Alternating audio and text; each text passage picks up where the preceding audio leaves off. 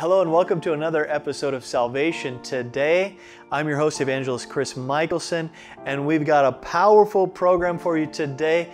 My good friend, Evangelist Bernie Moore, is going to be joining us, so sit back, relax, and enjoy the broadcast.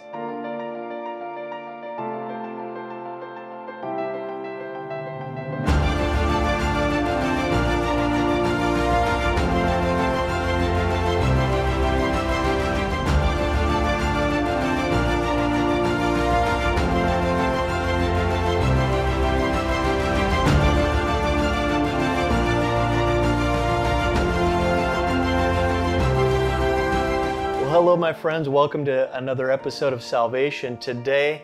I'm so excited to have you guys joining us because on set with me today is a dear friend of mine, Evangelist Bernie Moore. Bernie. Amen. Good to be here. It's wonderful to be with you. Yeah, thank you for joining us today. Yeah. And a lot of you, maybe you don't know, but Bernie is not just a dear friend, he's an evangelist. And Bernie has played an instrumental part in my life. He's one of our board members for our ministry.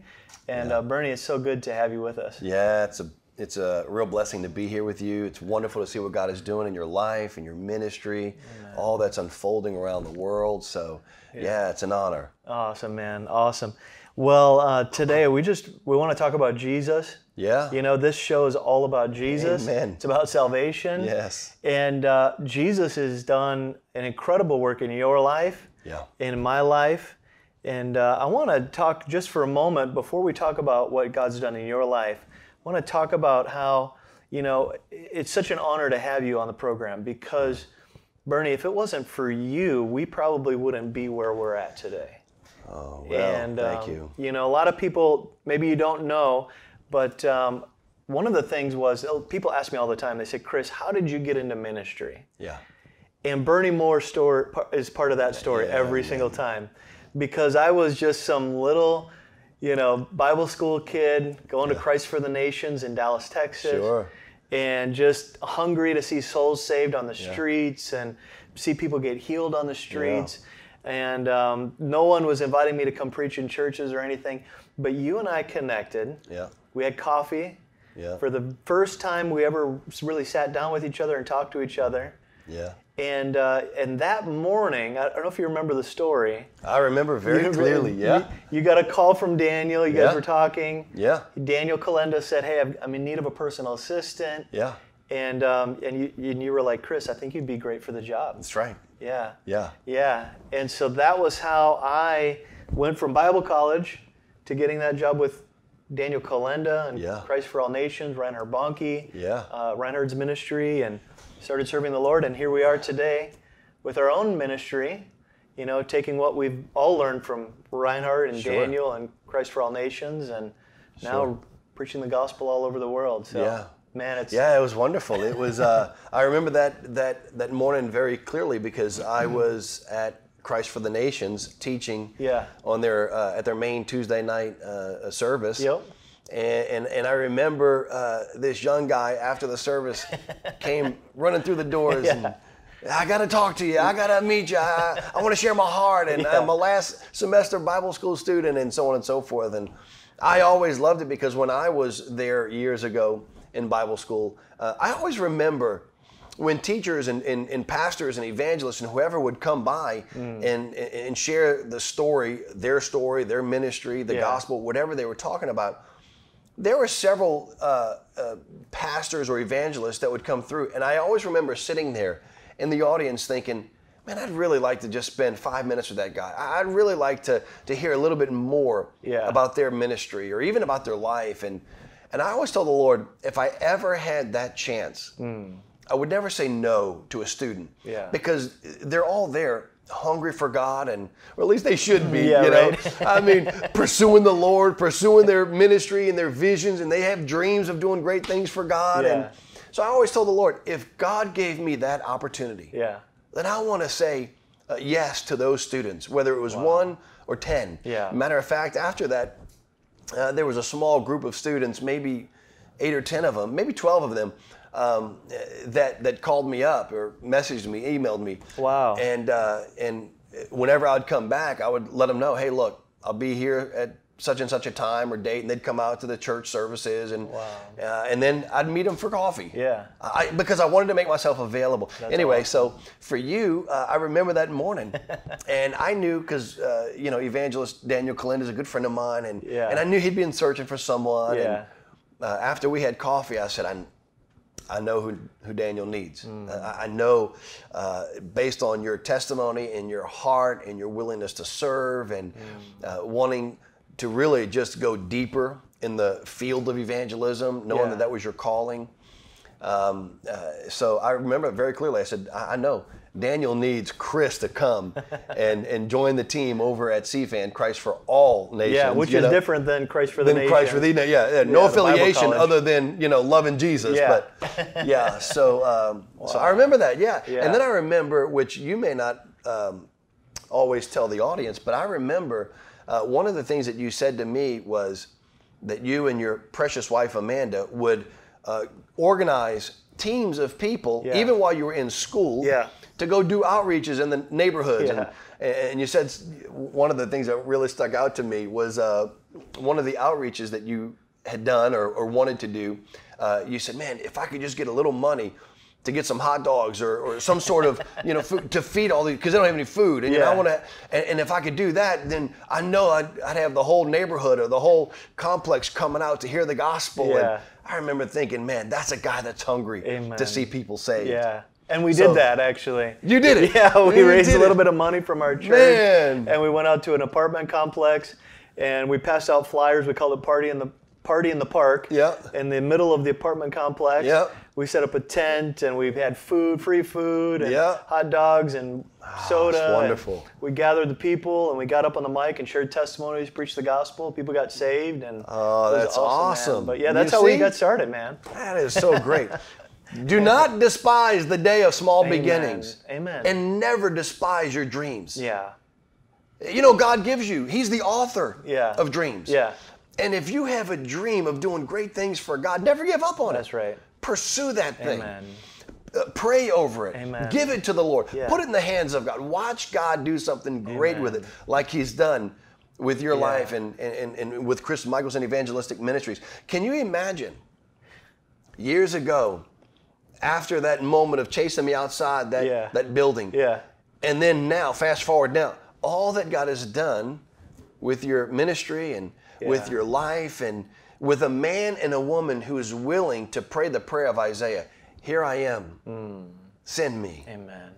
Here I am, Lord. Yeah. Whatever you want. Yeah.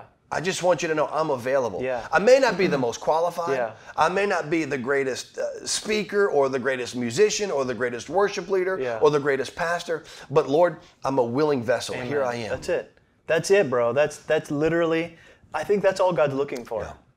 Yeah. Really, He loves to take the foolish things and confound the wise. That's right. He specializes in that. He does. You think about Peter and John and James. I mean, they were fishermen. They weren't, articulate preachers. Right. They weren't like the most theologically trained. Yeah. They were just people who were willing to say yes as soon as Jesus said, "Follow me, and I'll make you fishers of men." It's funny you mention that because in Acts chapter 4, let me just bring this up because this is so wonderful going upon or going along the same lines of people just saying, here I am. Yeah. The reality is Peter and John, they had just gotten arrested. Now, ironically enough, this is so crazy. They got arrested because a paralytic man, lame, the Bible says, from his mother's womb, who we come to find out later was over 40 years old. Wow. That brother was over 40 years old and never walked a day in his life. Yep. And all these religious leaders would pass him by daily because they laid him right outside the gate beautiful. Yeah. Isn't it amazing? So many people are laying in beautiful places, but they have ugly problems. Yeah. Wow. They're laying in beautiful places, but they're paralytics. They're lame, spiritually speaking. Wow. Well, here it is, Peter and John, they're going up to pray, right? They see this man and they say, look, silver and gold I don't have. Now, everybody knows the story, but the Lord spoke something to me about this. The Lord said, he didn't have, or excuse me, they, Peter and John, they didn't have what the guy wanted, but they had what he needed. Yeah, come on. Wow. You know, they didn't have what he wanted. They didn't have the lunch money or just a few dimes to get him through the day. Yeah. But they had what he really needed. Yeah, and he didn't even realize he needed it. And he realized, because he had been in the same place every single day, and no one ever prayed for his healing. Yeah.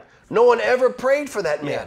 They had been so accustomed to just tossing him a few quarters and going about their business. Yeah. They never bothered praying for him. Yeah. Well, Peter and John, they were filled with the fire of God. Yeah. They were filled with the Holy Ghost. Yeah, they just got filled the night before. Couple of days maybe, you know. Yeah. Here it is, Acts 2, and now we're in Acts 3, so this is all relatively new. Right. But they had seen what Jesus had done for 3 years. Yeah. They had seen the miracles. Yeah. They were first-hand witnesses of all the things that Jesus had done. And so what happens in John 4, they get arrested. The people are the religious leaders are so mad. Yeah. I mean, they're furious. Yeah. Ironically enough, can you believe that? The guy gets healed and they're mad? I mean, how crazy is that? Yeah. But nevertheless, the whole town is in an uproar. Yeah. Because they are seeing, I mean, Peter and John saw 3,000 people come to Christ literally a day or two prior to that. Yeah. The first time was 5,000. Yeah. It was unbelievable. Yeah. Right? And so now the whole city's coming to Jesus. The religious leaders are losing their grip on people. And so they throw Peter and John, who they believe are the leaders of this spiritual circus, right? They throw them into prison. And then they come up with this in verse 13, which is so amazing. The scripture says they saw the boldness of Peter and John. Yeah. But they understood that these guys were uneducated. You just mentioned they were fishermen. Yeah. Jesus called them away from their fishing business. Yeah. They were uneducated and untrained. In other words, they hadn't been through the top-notch Bible schools of the day. They hadn't been through seminary classes. Yeah. You know, they didn't have the typical training that the religious leaders were used to seeing people, you know, that had a passion for God go through. Yeah. No. They were uneducated, they were untrained, but yet they all marveled. Yeah. Why? Because they realized one thing. The most important thing. The most important thing. They had been with Jesus. With Jesus, yeah. You know, you become like the person you hang out with. That's right. That's true. And here it is, Peter and John had been with Jesus. And the anointing that was on his life got onto theirs. Yeah. And they couldn't help but everywhere they go, see people saved, healed, delivered, set free. Come on. They just wanted Jesus. That's right. They wanted to exalt him above all else. Amen. Everything in the world, they just simply wanted him. Yeah. No agenda, you know, there's no secret motive, that's nothing. Right. Matter of fact, a lot of people say, oh, you preachers, you know, this and that. Peter and John, they had no money. Yeah. They had no money. They didn't have any money. But they had Jesus. Yeah. And they had the power of God.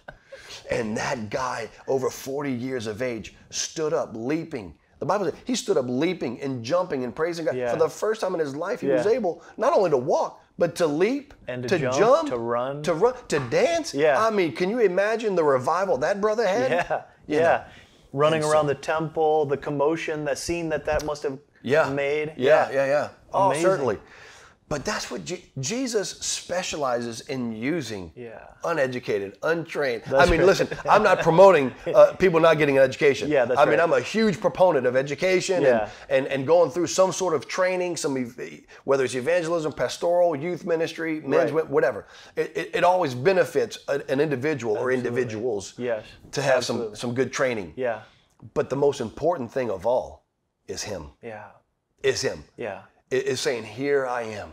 Yeah. I just want you. I just want you. And I want the world to want you. Yeah. And I don't want to just preach a message. I want the message to ooze out of my life. You want to become the message. I want to become the message. Yeah. Yes. Yeah. I want to become the message. And I want the power of God to ooze out of me. Yeah. Because I don't want to leave this church service or my friend's house or Bible school or whatever the same way I came. Come on. I want people to leave differently. Yeah. I want them to leave filled with his love and his life. Amen. And if they came in sick, I want them to leave healed. Amen. You know, if they came in blind, I want them to see, God doesn't do miracles anymore. Yeah. No. If you really believe God does not perform miracles anymore, you need to get on a plane and come with me to Africa or India or with you to Pakistan or Asia, whatever. God is up to not only saving the world, but healing the world as well. Amen. Because we don't just need healing spiritually, but we need healing physically. That's right. It all came in as part of the curse. Yeah. Sickness, disease, and the need for salvation was all there from the beginning. We need Jesus. We need a Savior, and He is the one who can save us from everything. Not just our salvation, but He can save us from our problems, our pit, our struggles, our depression if people are going through, sickness that people are going through. He came to save us from everything. He did. You know, it's one thing because when someone gets healed, it's a hallmark picture that Jesus was on the scene. Yeah. I mean, it is the greatest evidence that Jesus was on the scene, the greatest physician of all time. He was right here on the scene. Come on. And all He needed to do was touch that man. Yeah. But He never works alone. He works through us. He works through His sons and daughters. That's right. So He can't perform a miracle if He doesn't have a willing vessel to use.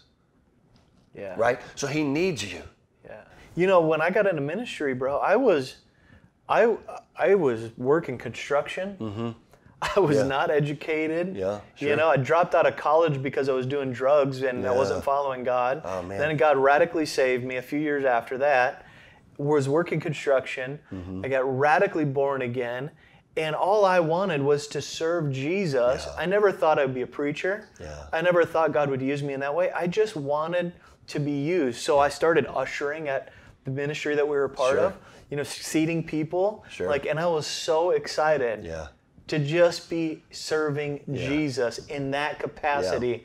And I never would have imagined God would take me and use us in the way that we're being used today. And I think God is just looking for people who would say, Lord, send me, use me. Mm-hmm. I'll go where you want me to go. I'll do whatever you want me to do. Yeah, that's right. That's right. That's right. That's what God wants, and that's what God longs for. And God can use anybody at any point in time as long as your heart stays pliable and teachable before the Lord. Yeah. I mean, I remember as well, there was a time where when I first got saved, I would do anything. Pastor, you want your car washed? Okay. I wanted to serve. I wanted to do whatever. And so they came to me and they said, hey, we're having some extended meetings, some revival meetings at our church. And we're short parking lot crew. I said, parking lot crew? Like, you want, okay. All right. So it got so bad, they wouldn't even put me in the church parking lot. I had to go a block down where the hotel was. Overflow. Yeah, and the overflow. And here's your radio, and let us know if you need help. Yes, sir. And night after night after night, there I was in the parking lot, just right this way, right. Yeah, you didn't even get to be a part of the revival. No, I didn't even get to step foot in the church. And I remember that night saying, Lord, man, I mean, does anybody see me? Yeah. I mean, like, you have your pitiful, I was 18 years old at the time. And I felt like the Lord said to me, I see you. Wow. I see you. Yeah. And this is all part of the training that I'm putting you in. This is before I even went to Bible school. Yeah. This is all part of the testimony that I'm building because you're willing to say yes. Come on. You see, I think a lot of people forget the aspect of just serving. I just want to serve. Yeah. Whatever it is. When I was years ago at Christ for All Nations and serving Evangelist Bernie, I thought it was the greatest thing in the world. Yeah. I just want to serve. Yeah. But deep in my heart, I had these grand dreams and visions. I knew the Lord was calling me to. Amen. And I knew that God was going to open up the door.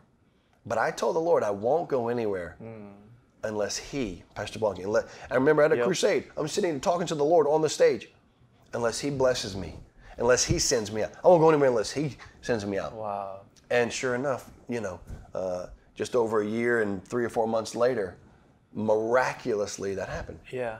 You got that job. You got the job with CFAN, and then Reinhard said, it's time. It's time. It's time. Yeah, I was there for 3 years, just over 3 years. And it was a moment that I'll never forget. Come on. Because I was weeping like a baby. Yeah. Like, man.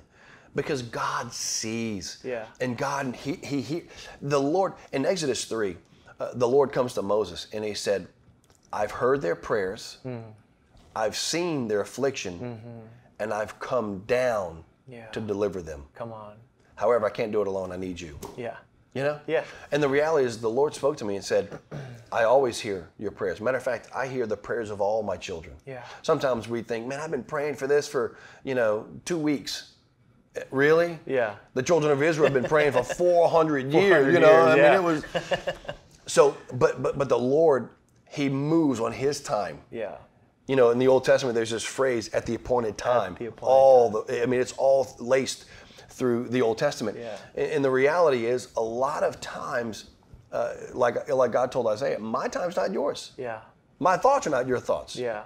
Like, I understand and I hear your prayers, but there's a moment that's just right in the kingdom that at that moment He'll elevate you. He'll move you on. Yeah. He'll promote you. Yeah. Just ask Joseph. That's right. Yeah. So a lot of times we get a little maybe discouraged because we don't see the Lord moving as quickly as we want Him to. Yeah. Because it's part of the society in which we live. You want a burger, you go downstairs and get something, or get in your car, drive 5 minutes down the road. You need your dry cleaning done. You need whatever you need is at our fingertips. Yeah. But God doesn't work that way. That's right. God will keep us pursuing Him. Amen. He'll keep us chasing Him. Yeah. He'll keep us hungry for Him. Yeah. And I remember the Lord just said to me, I've heard your prayers.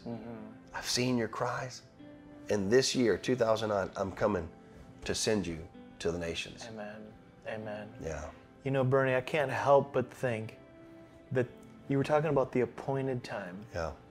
That maybe there's somebody out there right now and it's their appointed time. Sure. Maybe it's not, maybe there's somebody out there and their appointed time is now to receive Jesus as their Lord and Savior. Maybe they're not saved yet. Yeah. And I wonder if you could just take like the next minute and a half Sure. and lead that person to that appointed time right now and pray with them to receive salvation. Yeah. If you're in the valley of decision, I don't know where you are in life. I don't know what's happened. I don't know what's taken place. But I do know this.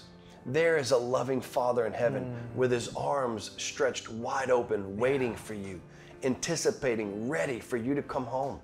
And all He is asking is for you to simply open up your heart and invite Him in to be the Lord of your life, your best friend, your confidant, your lover, your everything. He wants to be Savior of your life. Amen. So wherever you are, no matter what's going on in your life, maybe everything's going great. It doesn't matter, but there's a void. There's an emptiness. He wants to fill it. Amen. Repeat this prayer after me. Dear Jesus, I ask you right now to come into my life. I repent of my sins. Come in and be Lord of my life. Save me. Set me free. Do a work that only you can do. From this moment forward, I give you my life. I'll never be the same again. By your grace and your mercy, I will serve you all the days of my life. In Jesus' wonderful name I pray. Amen. Amen. Amen. Amen. Amen. My friends, if you prayed that prayer with Bernie, I want you to contact us and let us know that you made that decision to follow Jesus with all of your heart.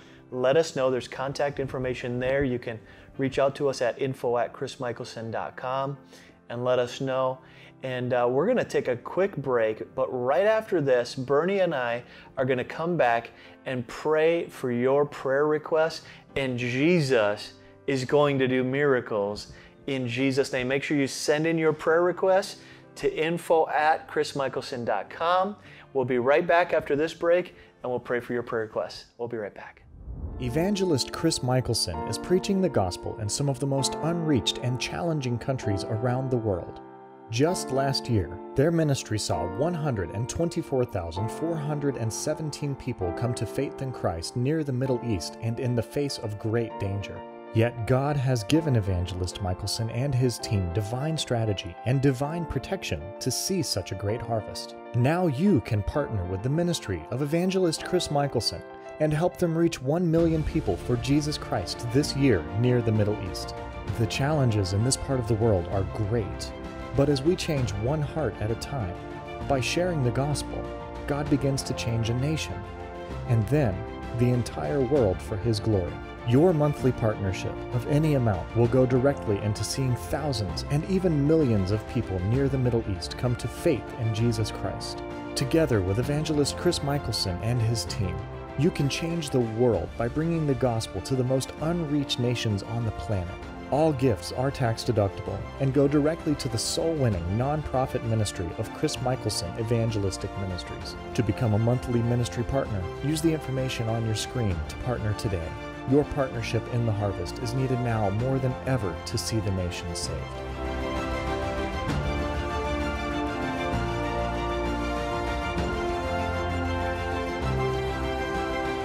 Well, welcome back, my friends. And, it's just been a pleasure having Evangelist Bernie Moore with us today. And, we believe in healing. Yes. We've seen miracles. You've seen them. Yes. We've seen them in our meetings. Yeah. We've seen people get healed even right here on the show, Bernie. Amen. And, Amen. And we've got these prayer requests. People have been sending them in. Yeah. And we're going to pray. We'll lay hands on them. Wow. And just pray for miracles to begin to happen in people's lives. Yeah. And if you need a miracle, maybe you even haven't sent in your prayer request yet, just close your eyes, lift your hands to heaven, and let's pray. Let's take the next minute here and really pray for their prayer requests. Why don't you lead us, Bernie? Amen. Lord, we just thank you. We come on behalf of all of our friends here that have been sending in their prayer requests, Lord, and we just pray a divine touch upon their lives. Let every single person right now, in the mighty name of Jesus, from all over the world that have sent their prayer requests, and let them feel and experience a touch from heaven, the touch of the Holy Spirit, Lord. We pray against every sickness and disease, every infirmity, in the mighty name of Jesus. Everything that everyone has written down, Lord, we pray right now that you would heal them, deliver them. And Father, we pray that their families and their loved ones, friends and neighbors, co-workers, whoever they are, we pray that they also experience a touch from God. We come against all sickness and all disease in Jesus' mighty name, and we speak healing right now. Yes. Amen. Amen. Amen. Amen. My friends, thank you, right Lord. now, just take a moment. Test your bodies in the name of Jesus. Do something you couldn't do before. If you couldn't walk, stand up and walk and see that the Lord has healed you in Jesus' name. Well, my friends, that's all the time we have for today. We love you. God bless you. Bernie, thank you for being with us. Yes, thanks for having me. Yeah, and we'll see you again next time on Salvation Today. Bye-bye. This program has been made possible by the friends and financial partners of Chris Mikkelson Evangelistic Ministries. To learn more about Chris Mikkelson Evangelistic Ministries, go to our website at chrismikkelson.com or write to us at P.O. Box 771102, Orlando, Florida 32877. You can email us your prayer requests by sending them to info@chrismikkelson.com. And don't forget to like us on Facebook at facebook.com/Evangelist Chris Mikkelson.